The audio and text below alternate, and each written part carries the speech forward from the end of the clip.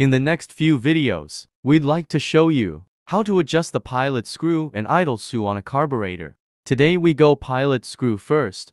Before adjusting, let's get to know how a carb works. Take the Nibby PWK 32mm carb as an example.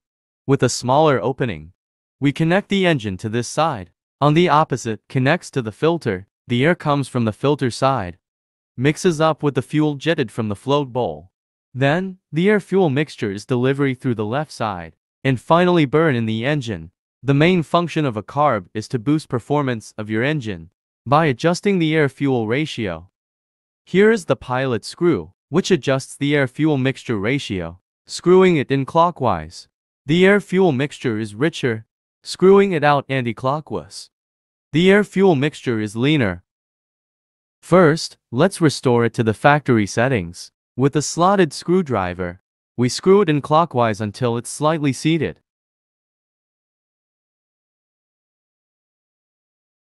Then screws it out 1.5 turns.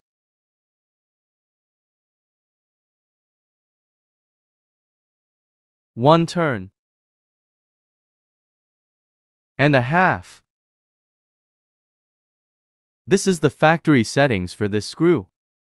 Then you could get it installed and adjusted based on the settings. You may ask, how does this pilot screw work?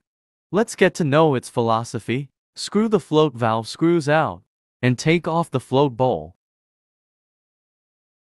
With the float is taking off as well, we can see the connection between them clearly. Screw the pilot screw out. This is an air-fuel mixture screw. Let's continue to take the whole base off. Now we can see the screw hole connects to the air inflow hole.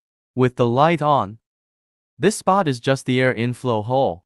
Now you'll understand why. The air-fuel mixture screw controls the air inflow when idling. Air flows in through this hole in the middle. There are several holes down at the bottom. Let's see what are they for. This one is the inflow hole for the pilot jet. The smaller one above adjusts the air inflow. And the one on the left side is an outflow hole for the air-fuel mixture. Put the base back again. Here is where the mixture screw locates. The function of this screw is to control the opening of the air inflow hole. You know, a fixed amount of fuel jetted through the pilot jet.